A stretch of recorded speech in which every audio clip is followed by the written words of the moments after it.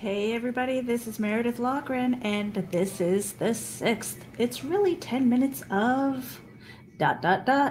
because it could be a little bit of everything. I am trying to get used to podcasting a little bit every day, and so that's what this is. Partly because I've got another show that is going to be in season 2 through Wild One Forever, and I want to bring that. I want to bring this up also. Wild One Forever is empowering attitude and lifestyle for women. We've got so many different types of uh, articles and things that are women centric, but not exclusive to women. So I highly recommend that men go over to the site and kind of get the insight of the women's psyche. Lots of stories there of interest to everybody. And the reason why I put this panel up is because we have a special offer. This is a giveaway. We have one of these beautiful Nordgreen watches. It's the one that's pictured. No purchase necessary. All you have to do is go to wildoneforever.com and sign up for the newsletter. You join our mail list by September 4th. That's next Friday. And we are going to have a live random blind draw on September 12th, the following we're gonna September 12th. Sorry, I am working through a migraine right now, and I'm kind of waiting for the medicine to kick in. So why am I doing this? Because I'm trying to make a commitment to myself. And Christian Basil, glad that you could join me. Today is the 26th. But that watch we're drawing, we're closing that out on the 4th, and we're going to drawing on the 12th of September. So this is only a 10-minute show. I really want to keep it that way because the other thing that I'm doing beginning in September is Wild One Forever. It's called the Morning Nosh, and it's morning inspiration, just random thoughts, anecdotes, funny things, positive things to kind of start your day. And so I had kind of taken the summer off of that because there are just so many things. And I found that I was doing all of these podcasts and getting on so many shows and talking about the creative process, which was preventing me from doing the creative process. So I had to kind of step back and reassess my schedule and figure out what I was doing. So that's that, Wild One Forever. The other thing is I have a package reveal. And I haven't opened this yet. I've actually got a small pile of books and things that have come in the mail. And quite honestly, I've forgotten what campaigns I've supported. I suppose I could go over to Kickstarter and Indiegogo and find out real quick. But, part of the fun is the mystery, isn't it? So yeah, I'm working through a migraine right now, and I noticed that when we get terrible weather, my head is like a barometer because I found that I was getting more and more migraines when I got a little bit older, and when I was younger, I had like 2 concussions in quick succession. So I always worry that that my brain, I got brain damage, you guys. Oh, hey, this is good stuff, guys. All right, I was waiting on this, like with bated breath. All right, so it was in a Gemini mailer, really nice. See, I'm not going to dox myself here. Let me just put this aside.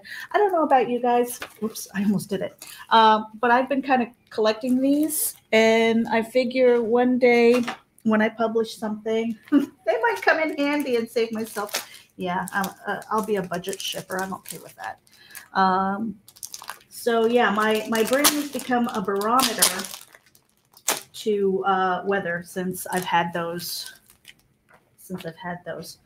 Look what came in the mail. I've been waiting for this. ICC Magazine. That's the Independent Creators Connection with Terrence Baker and Bill McCormick's over there. And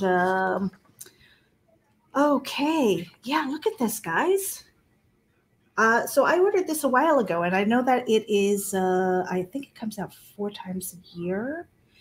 And I got the annual subscription.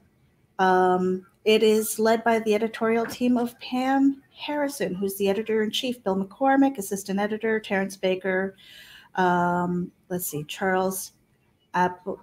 I'm not even going to try and say his name, but and I haven't met him or connected with him. So this is really cool, guys. This whole magazine, just chock full of information and articles. Really cool. I cannot wait to kind of scroll through there and see what else is in there. So Indie Vent. I've only got like less than 5 minutes. I want to make sure that I talk about Indie Vent because this is happening this coming weekend. I'm going to put this card up here. That QR code, if you have a cell phone, you can go directly to the Indie Vent website and get the FAQs on it. You're going to see the Saturday schedule of events. I'm really excited because I'm hosting a 1-hour panel for women in comics. So far, I've got Enes Eskander and Mog Park. I'm looking for 1 or 2 other ladies who will sit with me and just chat for an hour about the industry and kind of their journey in comics. And I think that would be really kind of cool with the women's perspective. So Indie Vent, I have put a call out for creators to participate in the Sunday back to school book sale extravaganza, however it is that you want to call that.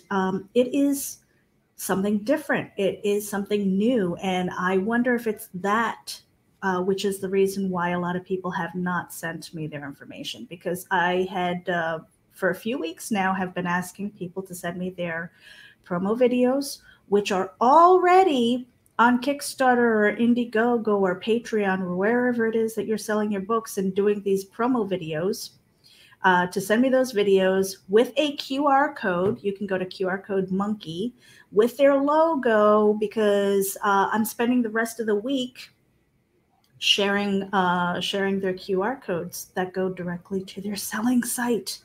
So if you have books, why aren't you sending me your stuff? Seriously, I don't understand. But hey, it's going to be fun. We're going to have a really good time because I believe on Sunday we are going to actually have an open StreamYard and invite people in to participate, talk. We'll share.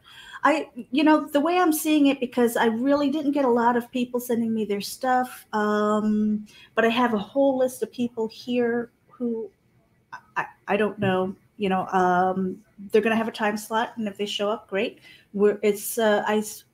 I think it's probably going to be much like a not a Kickstarter pause, but kind of sharing their Kickstarters and their Indiegogos and things like that.